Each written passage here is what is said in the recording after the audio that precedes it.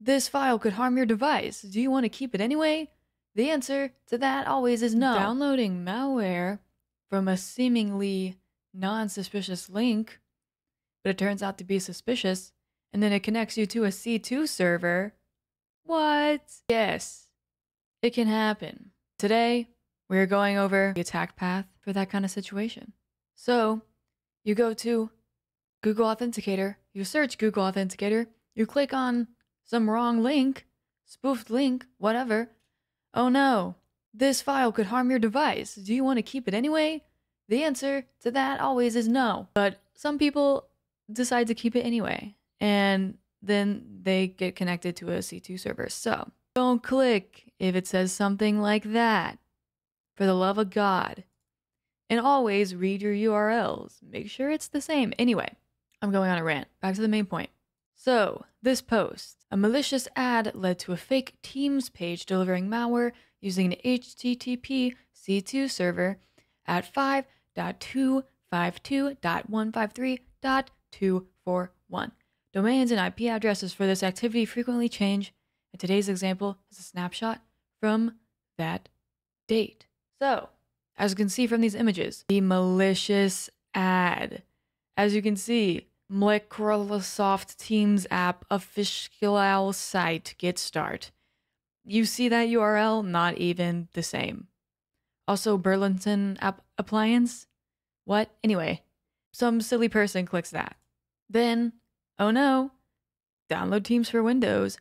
The application.setup thing downloads. 5.52.153.241 80 API file get file 264872. That's a malicious PowerShell script to run. Yay! Then you download the file. Then all this malicious traffic starts running. Oh no, client hellos.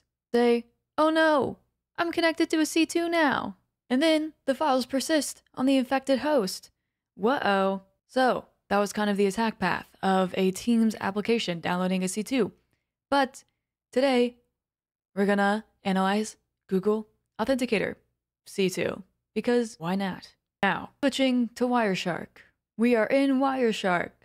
These are the packets captured from that transaction. As you can see, the victim, desktop, L8C5G Yay. And if you know anything about packet captures, you can already see suspicious stuff going on.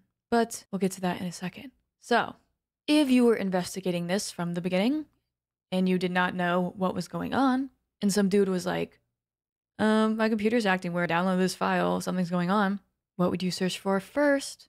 Well, let me tell you. You would search for DNS. So, we filter for DNS.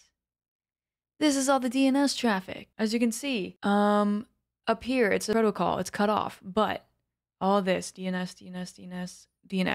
My mouse, but hopefully you see DNS. So, we're looking for something suspicious. And we know they got infected by Google Authenticator. They said they downloaded this, something went wrong. So, we have that clue. So, we Control F. A search bar pops up here, very tiny. Change that to string, search, like authenticator, something like that. So auth, search, you see right there, Google Authenticator, whatever the fake website. Click here, find, you can find all of them. So it seems here, this is where it starts. You have authenticator.org, which obviously isn't the Google Authenticator, the correct Google Authenticator URL. So, the authenticator.org, that was the redirect domain.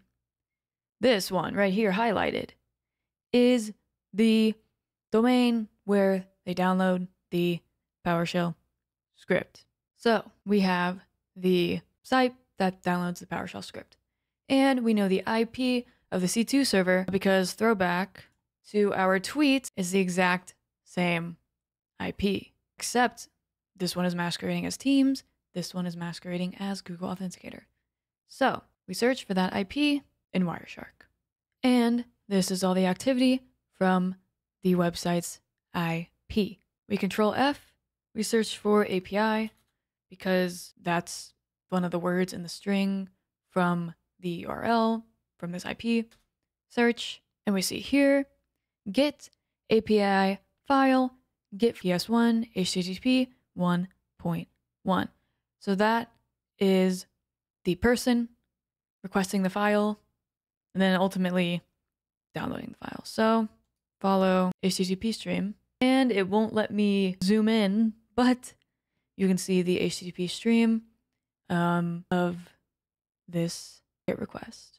As you can see, host, the malicious IP. And then the red is the victim, and the blue is the attacker. You have the GET request, aka victim requesting the file, and then the 200 OK response, which is the attacker. So we are back to the main packet capture. As you can see here, registration in B, Blue Moon Tuesday, which Blue Moon Tuesday is a domain. And this is a NetBIOS name registration request. So this could be the malware trying to spoof domain services or inserting itself into the domain environment or lateral movement or persistence or what have you. And you can see the same thing here on the actual victim desktop. And you'll see the name query as well. So that is either for persistence or moving laterally through the environment. Yay. So that was just a little breakdown of a malvertising campaign, aka malicious advertisement. So it began with a fake website mimicking Google Authenticator. The person downloads the file, oh, PowerShell script, and thus establishes a backdoor, thus allowing a C2. And it also attempted to register or spoof domain level services for lateral movement or persistence. Whatever one, both bad.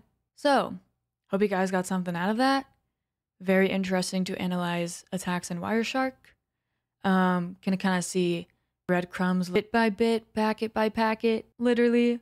Make sure to punch all the buttons in the face, like, subscribe, notification bell, whatever, and we'll see you in the next video.